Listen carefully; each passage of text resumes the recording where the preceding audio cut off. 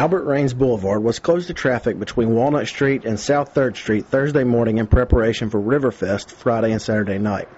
Workers with the City of Gadsden and the Alabama Department of Transportation began closing the stretch of highway about 8 a.m.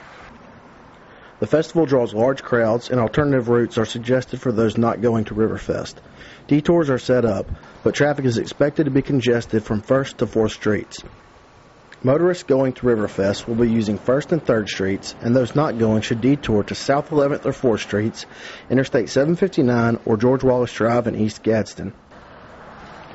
Gates open at 4 p.m. Friday and 1 p.m. Saturday. The show is expected to conclude by midnight. The roadway will remain closed until Sunday afternoon.